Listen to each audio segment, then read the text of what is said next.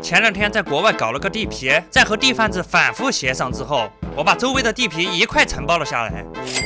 所以我打算在这里开发一座城市。我们先在城市里铺上一条主干道，这里我就直接选用这种8车道的分离式道路，维护费也就375。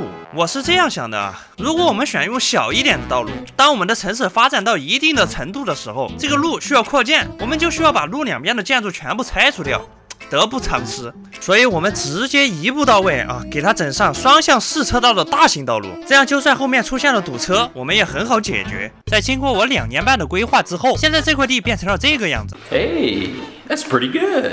这个位置啊，是我们城市的入口，所以我们要优先开发这个位置，先给它整上一栋住户楼。这时我们的城市还没有通水电，所以我们得把供水供电给它安排上。上游给它建个抽水站，下游给它整上几个排污口，然后再用污水管给它连通起来，最后再连接到地下排污管道。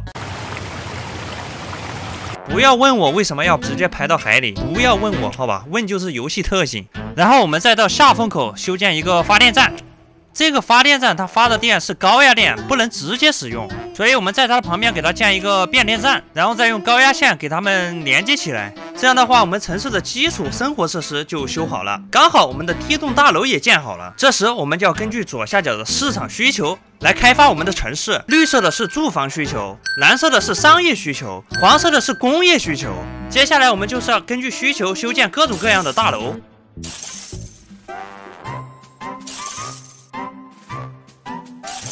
在这个住房需求里边啊，一共有3种，分别是低密度、中密度和高密度。这个低密度的住宅啊，说白了就是农村小院，占地面积大啊，住的人少，所以它的需求量啊一直都非常高。因此我们要在远离市中心的地方单独圈一块地，用于建造低密度的住宅，这样的话房价也不是很高。没过多久啊，我们城市的人口就来到了170多，还在以极快的速度增长。问你吗？这什么意思啊？明明这显示的是高速增长，为什么还掉人啊？问你吗？接下来我们就要考虑一下市民的教育问题。如果市民的教育程度跟不上啊，我们的城市就没办法建那种高密度的住宅区。所以啊，我们还是一步到位，小学、中学、大学全部给它安排上，位置啊给它安排到主干道的旁边，这样的话方便大家上下学。还有什么消防局、警局全部都给它安排上，不要担心花钱，钱没有了我们可以再赚。随着我们的城市市民入住越来越多，现在也出现了新的情况。作为一名市长，所以我现在要解决一下市民们的灵车需求。我夜观天象，发现这个岛它修建一个墓地就特别的合适，所以我在这个岛上简单的铺了一条路，然后修建了一个墓地供市民们埋葬。接下来啊就是工业区的规划。这个工业区啊非常的有讲究，不能离住宅区太远，但也不能离市中心太近，不然的话会污染环境，噪音也大。所以啊，我们在低密度住宅区的附近给它规划一个工业区。低密度住宅区里面的市民啊，都是一些无学历或者是低学历的人才，所以啊，他们进场打螺丝非常的合理。